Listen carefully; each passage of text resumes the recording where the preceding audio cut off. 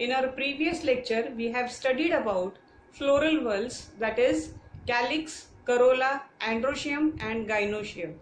Today, we are going to study about the insertion of floral whorls. But first of all, we'll see the definition of insertion of floral whorls. It is defined as arrangement of floral whorls on thalamus with respect to the position of gynoecium is called as insertion of floral whorls. One thing you have to keep in mind that even though we are saying gynoecium, but we'll look only for one part of gynoecium, and that is ovary. And with respect to the position of ovary, the remaining floral whorls will be seen.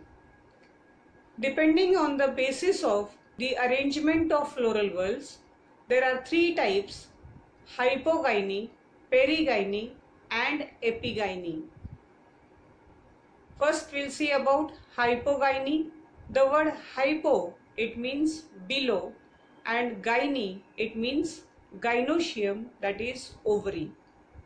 In hypogyny, the shape of thalamus is conical or convex, and on this thalamus, the ovary, it occupies the superior or the highest position. So this is the diagram of hypogynous flower. This is the ovary, it is occupying the superior, that means highest position, and it is written as G, and below G there is a small line. So this is required while writing the floral formula,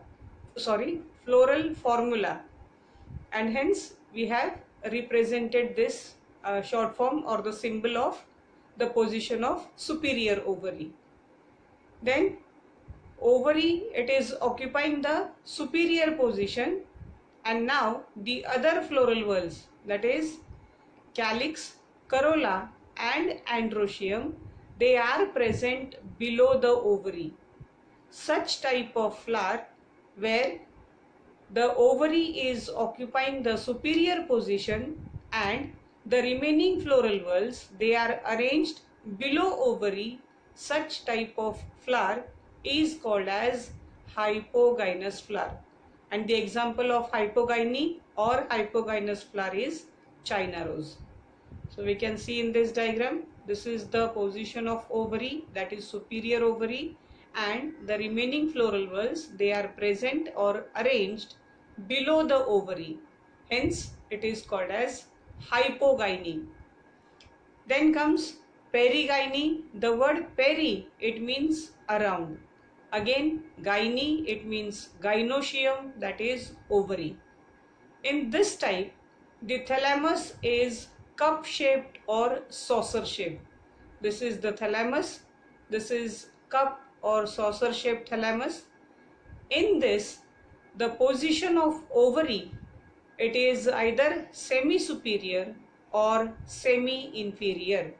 That means the ovary is neither superior nor inferior, and it is denoted as G and a small dash.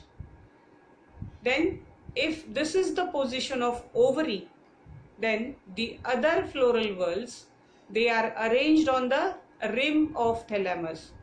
This is the rim of thalamus, and these are the other floral whorls, that is calyx, corolla and androecium. Such type of flower, it is called as perigynous flower. So what is perigynous flower? A flower in which the ovary is neither superior nor inferior, or we can say it is semi-superior or semi-inferior, and the other floral whorls are arranged on the rim of thalamus. Such type of flower, it is called as perigynous flower.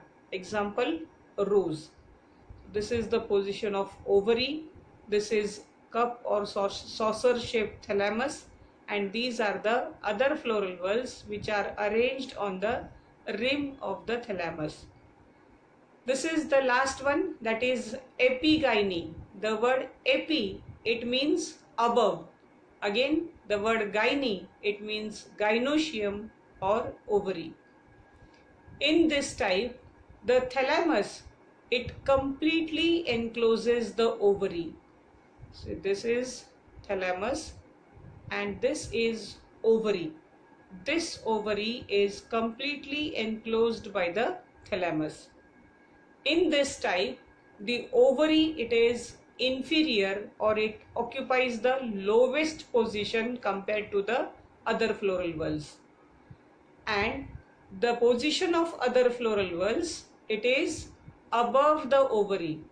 So this is ovary and these are the floral whorls, that is androecium, calyx and corolla.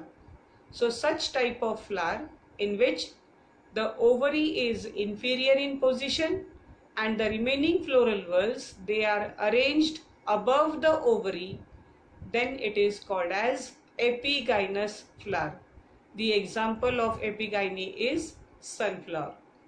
So these are the three types, that is hypogyny, perigyny and epigyny. So this is the tabular form which shows at a glance the position of ovary and the position of other floral whorls. Thank you.